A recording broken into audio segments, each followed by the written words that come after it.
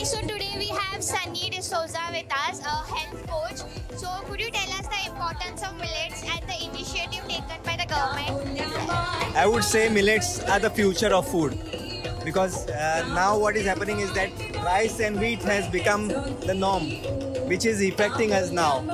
Now millets is something, a grain that is rich in fiber, which we need in this lifestyle, because our lifestyles have changed. Our walking has reduced, our work has reduced.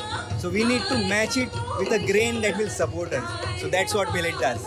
And what do you think about the initiative taken by the government of India and UN? I would say the initiative is come on the right time, because yes, this was the right time to introduce the millet. It will take a lot of time to implement it, but yes, this is the beginning of it. Yeah. Thank you. This was really helpful and I hope everyone implements it in their diet.